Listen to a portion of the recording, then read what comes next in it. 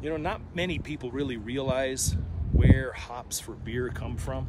I thought I'd share really quick where they come from. They grow on a vine, and they love to grow in colder climates where the winters really, you know, set their growth pattern for next year.